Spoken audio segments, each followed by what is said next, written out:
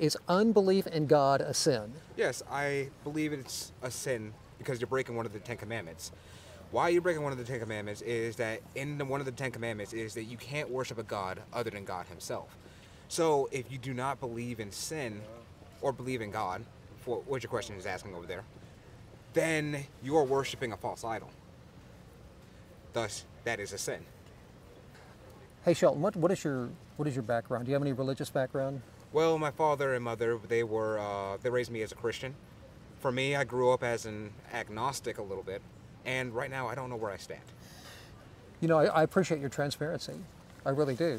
Let me ask you this. In the times that you did go to church growing up, did you hear the gospel, Shelton? Yes, I have. Define the gospel for me. Good news, isn't it? That's a good start. That's what it means. What is the good news? The good news is that we are saved from sin from Jesus Christ. Amen. Yes. Paul said in 1 Corinthians 15, this is the gospel I preached to you, unless you believed in vain. And I'm going to give this to you. What did he say the gospel was? How did he define it right there in 1 Corinthians 15, 3 and 4? Okay, 1 Corinthians 3 and 4. Christ died for our sins in accordance with the scriptures, that he was buried, that he was risen on the third day in accordance with the scriptures. Okay, so that is the gospel. And Shelton, despite the fact that you say you don't know where you're at, I really commend you for defining the gospel correctly. Because even Christians, Shelton, most of the time they don't get it. They don't define it. You nailed it. Yes. I mean, just because necessarily I don't feel it in my heart, I do study the Bible. I feel that I am intrigued in the Bible. Hmm. I do have a lot of people that influence me with Christian backgrounds, that push me towards Christian backgrounds. I push other people towards Christian backgrounds. I want to say I'm Christian, but in my heart, I don't feel. Shelton, I just want to say, I get it. You say you're just not feeling it in your heart.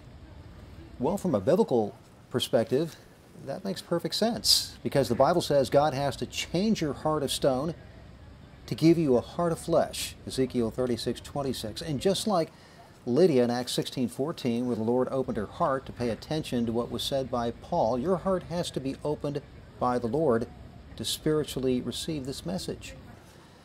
You know, you have a head knowledge of the gospel. You've proven that here. But Shelton, many people are going to miss heaven by 18 inches. That's the distance between your head and your heart. Jesus said in John 6:44, no one can come to me unless the Father who sent me draws them, unless the Father enables them, verse 65. You know, Shelton, you're probably just not feeling it also because in order to place your trust in the gospel, as Jesus said in Mark 1:15, you have to repent and believe in the gospel. Repentance and belief are gifts that God gives people, that he draws to himself. In 2 Timothy 2:25, it reads that God will grant repentance leading to a knowledge of the truth. And in Ephesians 2:8, for by grace you have been saved through faith, and this is not of your own doing, it is the gift of God. I've listed these things at the bottom of the tract that I gave you. So will you do me a favor, Sheldon?